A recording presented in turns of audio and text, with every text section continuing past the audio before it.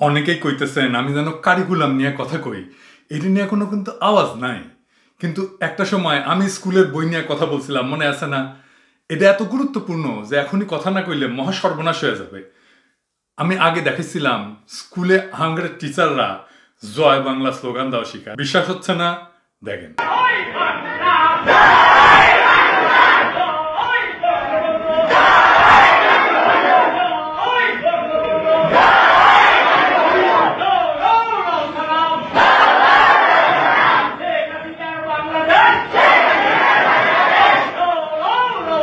তাইলে আপনার পোলা মাইয়ারে স্কুলে পাঠায় লাভ কি? শুধু কি তাই মুজিবের বক্তিমা শেখানো হয়? দেখেন।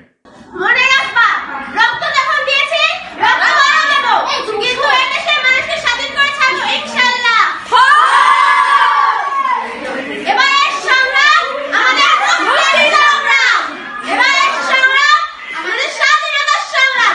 জয় বাংলা, সর্বনাশ!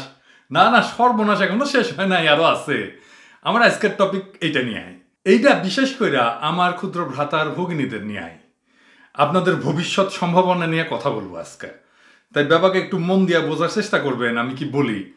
তো আল্লাহর নামে শুরু করা যাক। কথা শুরু করতে হবে একটু পেছন থেকে। আচ্ছা, আপনি একটু ভেবা বলেন তো, আপনার এলাকার বয়স্ক লোকটা যিনি হয়তো সেই আগের যুগে ম্যাট্রিক পাস দিয়েছিলেন, এখন যেটা এসএসসি বলে আর কি, বা ধরেন আপনার বাপ চাচা বা আরো মুরব্বীদের মধ্যে যদি কেউ থাকে, তার জ্ঞানের কাছে এখনকার এই সময়ে 22 বা 23 সালে এসএসসি পাশ করার ছেলেকে টক্কর দিতে পারবে? যে সাবজেক্টই ধরেন না কেন, ইংরেজি, অঙ্ক, ইতিহাস, ভূগোল, আপনি যে বিষয় নিয়ে কথা বলেন, হাল আমলে পাশ করা একটা শিক্ষার্থী আগের যুগে পাশ করা তার সমশিক্ষিত কারোর সাথে প্রতিযোগিতা করার উপযুক্ত জ্ঞান কি রাখে? উত্তর চোখ বুঝা দিতে পারেন যে না, রাখে না। আপনি একটু চিন্তা করলে দেখবেন আমাদের মুরব্বীরা এই যুগের মতো এত সুযোগ সুবিধা, এত তথ্যের যোগান এই সমস্ত না পাইলেও শুধু ম্যাট্রিক পাস একজন লোকের অঙ্ক কষার মাথা এখনকার যুগের অঙ্ক বিএসসিদের চাইতে খুব একটা খারাপ না। আপনি মিলাই দেখেন, এখনকার মতো এত radio, television, online platform, YouTube, এগুলো তো তাইরা পায় নাই, তাই না? ইংরেজি শোনা বা প্র্যাকটিস করতে পারবে এরকম কোনো বিষয় ছিল না। তো আপনি খোঁজ নিয়ে দেখেন, ইংরেজিতে কথা বলা থেকে শুরু কইরা ইংরেজি বোঝা, পড়া কিংবা লেখায় এখনকার সমাজের সর্বোচ্চ শিক্ষিত লোকেরা যারা আছে তাদের থেকে উনারা কিন্তু ওটা পিছায় নাই। আমি তার বিপরীতে, আপনি যদি এই যুগের বা এই সময় শিক্ষিত হওয়ার একটা সার্টিফিকেট নিয়ে বের হয়ে আসা একজন ছেলে বা মেয়ের কথা চিন্তা করেন, তাহলে একটু হিসাব করে দেখেন তো কয়জন শিক্ষার্থী ইংরেজিটা ভালো বুঝে। আমি ওগুলো দোষ দিই না, ওরা তো শেখাইতে হবে, তাই না? বাদই দেন, ইংরেজিতে 2-4 মিনিট 5 মিনিট কথা কওয়ার হিম্মত রাখে না। অথচ দেখেন খোঁজ নিয়া হিন্দি ঠিকই কবার পারে। আমি কলে চ্যালেঞ্জ দিয়ে কই ব্যাপারি যে আপনার বাবা চাচাদের আমলে শুধু ম্যাট্রিক বা ইন্টার পাস করা লোকদের মধ্যে ইংরেজিতে যতটুকু দখল আছে, সেই হিসাবে এখনকার সময়ের শিক্ষিতদের হার অনুযায়ী এই যুগে পাশ করা শিক্ষার্থীদের দখল অনেক অনেক দুর্বল। দু একটা ব্যতিক্রম থাকতে পারে, কিন্তু মোটা দাগে এটাই সত্য। কিন্তু এখন বলা হয় যে দুনিয়াটা গ্লোবাল ভিলেজ হয়েছে, মানে একটা গ্রামের মতো। গোটা পৃথিবীটা একটা বৈশ্বিক গ্রাম, আর আমরা সবাই এই যুগে সেই গ্রামের একজন গ্লোবাল সিটিজেন, বৈশ্বিক নাগরিক। তার মানে এটার মোটা কথা কি জানেন? এটা মোটা কথা দাঁড়ায় যে আমাদের সম্ভাবনা বাড়ছে, আমরা নানা জায়গায় যাইতে পারি, কাজ করতে পারি, কিন্তু কম্পিটিশনও বাড়ছে। আমার তো শুধু বাংলাদেশের সাথে কম্পিটিশন করলে হবে না, তাই না? আমার সারা দুনিয়ার সাথে কম্পিটিশন করতে হবে। আমি যে এই যে প্যারিসে থাকি, আমি কি একা বাংলাদেশিদের সাথে? আমাদের কিছু বাংলাদেশি নাই। আমার যে চাকরিটা নিতে হয়েছে, আমার তো ফরাসিদের সাথে কম্পিট করতে হয়েছে, ইংরেজদের সাথে কম্পিট করতে হয়েছে, আমেরিকানদের সাথে কম্পিট করতে হয়েছে, চাইনিজদের সাথে কম্পিট করতে হয়েছে একই পজিশনের জন্য, তাই না? তারপরে জায়গাটা দিছে, এমনি এমনি দেয় নাই, তাই না? তো আপনি তো জানেন না এখন আপনি ভবিষ্যতে কোন জায়গায় কাজ করবেন, তাই না? আপনি সারা দুনিয়া আপনার জন্য খোলা, তাই আপনাকে গড়ে উঠতে হবে বিশ্বমানের একজন নাগরিক হিসেবে। আমি তো বগুড়া জেলা স্কুলে পড়েছি, তাই না? তারপরে আজিল কলেজে পড়েছি, বগুড়ারই। তো তখন কি আমি চিন্তা করেছি যে আমি শেষমেশ প্যারিসে এসে আমার ক্যারিয়ার করবো? সেরকম অনেকেই যারা আছে বিদেশে দেখবেন, তারা কেউই চিন্তা করেনি যে বিদেশে এসে আমরা ক্যারিয়ার করবো, ফরাসি ভাষায় কথা কমু, তাই না? জিন্দেগিতে চিন্তা করি না যে ফরাসি ভাষায় কথা কইতে হবে।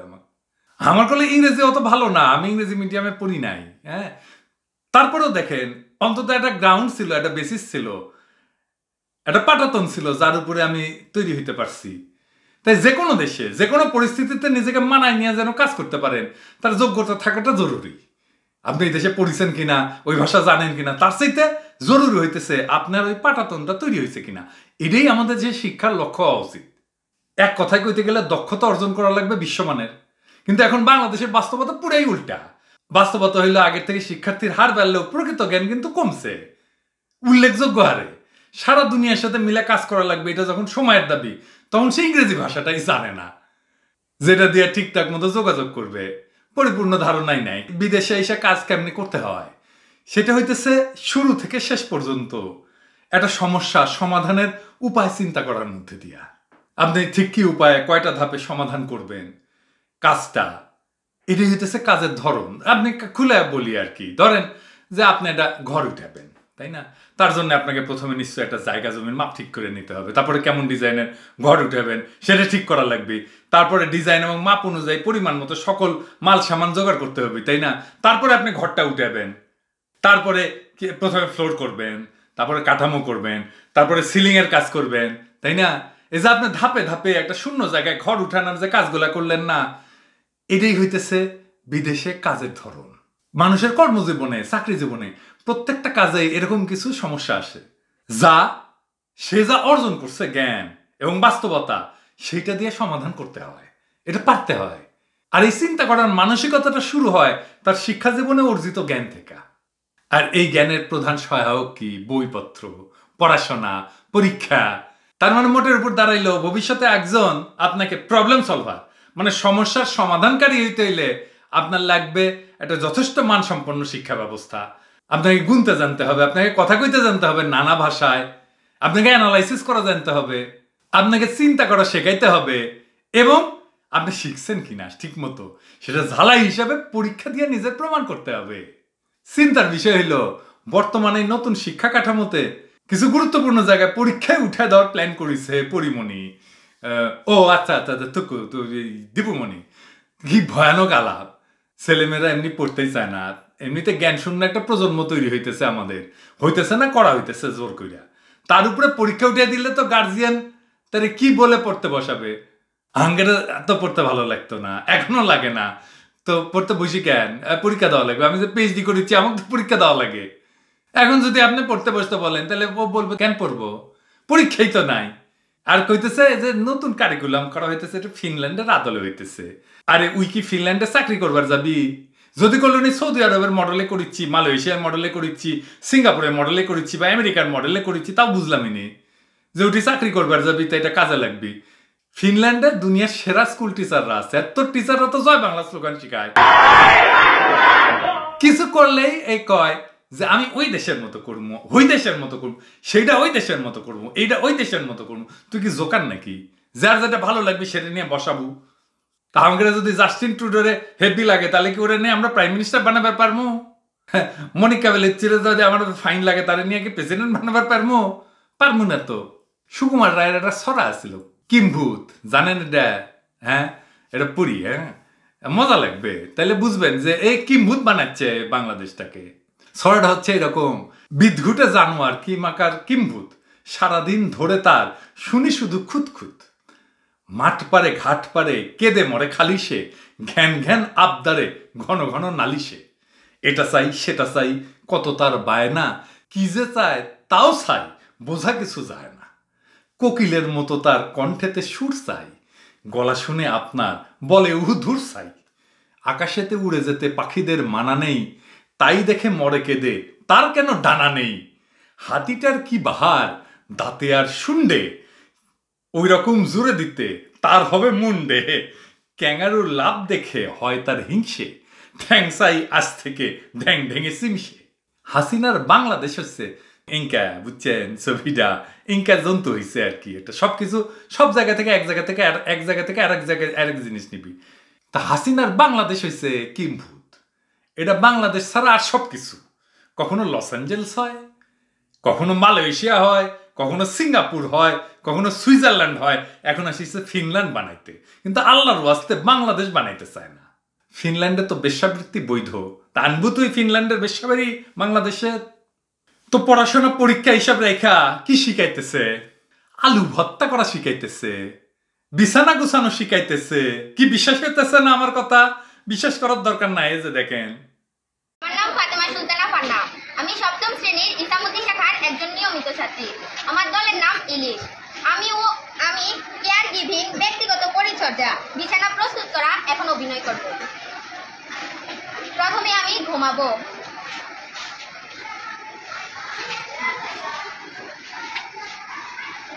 তারপরে সকালে ঘুম থেকে উঠবো। তারপরে এখন আমি বিছানাটাকে সুন্দর করে প্রস্তুত করব। আগে বিছানা থেকে আমাকে নামতে হবে।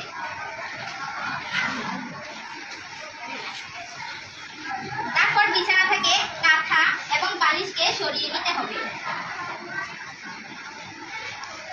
তারপর বিছানাটাকে উঠিয়ে ঝেড়ে নিতে হবে।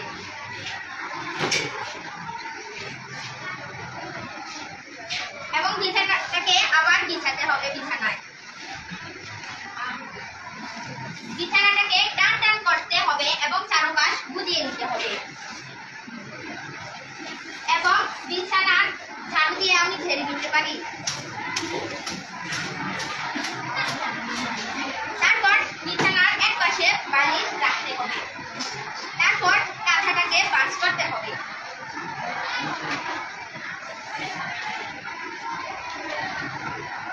আমি এখন কাঁথাটাকে ভাঁজ করছি। দেখেছেন? আলু ভর্তা করা শেখানো, বিছনা করা শেখানো, বিছনাত ক্যাঙ্কা করে ঘুমাবি, ক্যাঙ্কা করে উঠবি, ক্যাঙ্কা করে বিছনা ঝাড়বি। বিছানা তৈরি করা আমরা শিখি নাই, আপনারা শিখেন নাই। কার কাছে শিখেছেন? মার কাছে শিখেছেন। মা কোনটি শিখেছে? তার মার কাছে শিখেছে। আমাদের পোলাপান কার কাছে শিখবি? মার কাছে শিখবি, বাসাত শিখবি। এটা শেখার জন্য ক্লাস 7-এ উঠতে হয়, স্কুলে যায় শিখতে হয়। এটা করিচ্ছে কেন জানেন? এটা করিচ্ছে কেন? কারণ সে চায় আপনার পোলা মাইয়া যেন হাসিনার দলের লোকের বাসার কাজের লোক হয়। ওই রান্না করবি, ওই ঘর ঝাড়ু দিবি, ওই আলু ভর্তা করবি, ওই বিছনা করে দিবি, বিছনা ঝাড়ু দিবি। ওই হাঙ্কেরে পোলা মাইয়াদের ওগেরে দাস বানাইতে চায়। কিন্তু বিষয়টা হইতেছে আমলিক কেন করতেছে?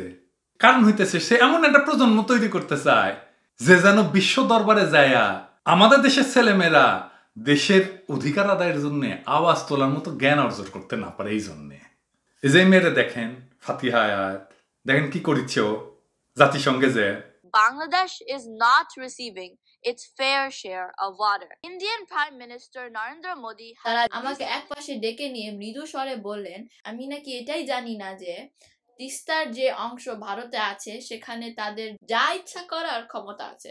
এই বাচ্চা মেয়েটা যেভাবে দেশের বন্ধুরূপী শত্রু রাষ্ট্রকে চিনতে পারিছে সেটা যেন আর না পারে চিনতে। জ্ঞান কিভাবে মানুষের চোখ খুলে দিতে সাহায্য করে এটাই ছোট মেয়েটা দেখাই দিছে। এই দেশের শিক্ষার্থীদের মধ্যে থেকে যেন এই ফাতিহা আয়াতের মতো আর কেউ না বাইর হয় সেই কাজ করার জন্যই দীপুমণিদের এই মহাচক্রান্ত। আমরা এই ফাতিহা আয়াতের মতো মেধাবী বানানোর শিক্ষা ব্যবস্থা চাই, আলু ভর্তা বানানোর পাঠশালায় চাই না। আর একটা জিনিস নিজেরা প্রশ্ন করে দেখেন তো, যে আপনার হাতে যে বইটা দেওয়া হয়েছে আজ থেকে 15 বছর আগের বইয়ের চাইতে সেটা মোটা হয়েছে না পাতলা হয়েছে? বইয়ের তথ্য কমছে না বাড়িছে? পরীক্ষা বিষয়টা এটাও কি আদৌ আগের পরীক্ষার মতো আছে, নাকি অটোপাস নামের আজব বিষয় দিয়ে পরীক্ষাটারে আদতে হাওয়া করে দেওয়া হয়েছে? আমি জানি বই ছোট, অটোপাস এই সমস্ত নিয়ে আমার অনেক ক্ষুদ্র ভ্রাতা ভগিনীরা অনেক খুশি হইতে পারে, তারা যেন না পইরা পরীক্ষা না দিয়া কম পইরা পাশ কইরা যায়। কিন্তু মাথায় রেখেন এর মাধ্যমে আপনি যে আগামী বিশ্বের অনাগত প্রতিযোগিতায় পিছায় যাইতেছেন এটা তো সামনে না দেখলে বুঝবেন না। আপনি যাদের সাথে কম্পিটিশন করবেন সে তো অটো পাস করে আসে নাই, সে তো পরীক্ষা না দিয়ে আসে নাই। আর একটা বড় জিনিস কই, আপনি চিন্তা করে দেখেন, এই যে বাংলাদেশের মন্ত্রী এমপি দেখিচ্ছেন না, বড় লোক ব্যবসায়ী, ওদের পোলাপান আপনাদের সাথে পড়িচ্ছে স্কুলে? পড়ে না তো। কেন পড়ে না? ইউনিভার্সিটিতে পড়িচ্ছে না? পড়ে না। কেন পড়ে না? কেন এরা যে শিক্ষা ব্যবস্থা বানাইছে এই শিক্ষা ব্যবস্থা নিজের ছেলেকে কেন শিক্ষা দেয় না? কেন দেয় না? হাসিনা কেন দেয়নি? ওপোলা মাইনা কেন বিদেশে পড়ছে, এখন কেন বিদেশে থাকে? এই কারিকুলামের আলোকে যদি পড়াশোনা করেন তাহলে ধরে রাখতে পারেন, লিখে রাখতে পারেন, ভবিষ্যতে আমাদের সন্তানেরা বিদেশে না হোক দেশেও কোনো লিডিং পজিশনে জব বা কাজের জায়গাগুলোতে যেতে পারবে না, নিশ্চিত থাকতে পারেন। হাসিনা যে এত দেশ দেশ করে ওর পোলা মাইয়া দেশে থাকে না কেন? রেহানা পোলামাইয়া দেশে থাকে না কেন? কয়টা মন্ত্রী পোলামাইয়া দেশে থাকে পরে? একটারও না। এরা সবার আগে জনগণের টাকা পয়সা মেয়েরা সোলপল করে পশ্চিমে পড়তে পাঠায় আর বেগম পাড়া বানায়, এবং পরবর্তীতে দেখা যায় এরাই দেশের সব শীর্ষ অবস্থানগুলার দখল নেয় আর চিরতরে পিছায় পড়ে সঠিক সেরা শিক্ষা না পাওয়া আমাদের দেশের গরিব বা মধ্যবিত্ত পরিবারের ছেলেমেয়েগুলা। আপনি দেখেন বিভিন্ন কর্পোরেটগুলোতে যারা হর্তাকর্তা আছে তারা কোত্থেকে পড়ে আসছে? এখন তো বেশিরভাগই শুনে ইন্ডিয়া থেকে আনে, শ্রীলঙ্কা থেকে আনে, বিদেশ থেকে ধরে আনে। আমাদের দেশের অসংখ্য শিক্ষিত যুবক বেকার থাকলেও তুলনামূলকভাবে 5-7 গুণ স্যালারি বেশি দিয়া বাইরের লোককে এনে প্রতিষ্ঠান চালায়। এর কারণ হিসেবে তারাই বলে আমাদের ছেলেপেলেরা দক্ষ না। তারা যে দক্ষ না, এই শিক্ষাটা কে দিছে? কারিকুলাম কে বানাইছে? পড়াইছে কে? এই শিক্ষাটা যে আদতেই কোনো শিক্ষা না, এটা যে কিছুই শিখিচ্ছে না, এটা কয়েক বছর আগে সোশ্যাল মিডিয়ায় ভাইরাল হওয়া ভিডিওটা দেখলেই বোঝা যাবে। আপনারা তো জানেন যে জিপিএ 5 এটা নাকি সর্বোচ্চ মেয়ে বা গোল্ডেন জিপিএ টিপিএ আছে। হ্যাঁ, যে জিপিএ 5 পাইছে সে মানানি জানে না যে জিপিএ মানে কি। অপারেশন সার্চ লাইট বললে উত্তরে বলে ডাক্তারের অপারেশনের সময় যে লাইট ব্যবহার করে এটা নাকি অপারেশন সার্চ লাইট। শুধু তাই না, এসএসসি পাস করা কাউকে যদি এসএসসি কি এটা বলতে বলেন, সেটা যদি বলেন যে আমি জানি না, মনে পড়তেছে না, ওই কিছু শিখেছে। আবার কেউ বলে জুনিয়র স্কুল সার্টিফিকেট। আমি জিপিএ 5 পাইছি, এটার ইংরেজি জানতে চাইলে বলে আই এম জিপিএ 5।